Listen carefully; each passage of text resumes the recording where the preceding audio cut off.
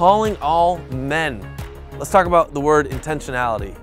Why is this important? Well, women deserve to be pursued intentionally. If you're asked, hey, what's going on with you and so-and-so? And you respond, I'm not really sure, we're just seeing where it goes. I don't consider that a date. I don't know if she considers it a date or not. What is that? What are you doing? Ladies, if you have to have a conversation with your closest friends about what does he want? Like, what does this mean? Like, what are we? Then he is not being intentional enough for you. Stop being so unintentional. None of this ambiguous, like, I don't know what we are, but let's just see where it goes. No, please no. Men, define where you're at.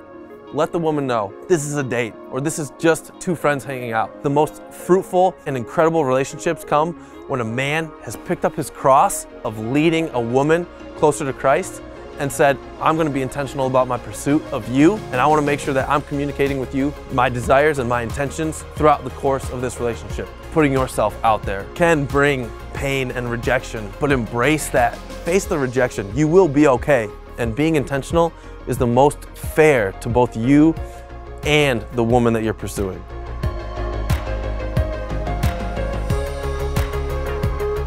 I hope like my past like girlfriends don't watch this and be like, oh, what, yeah.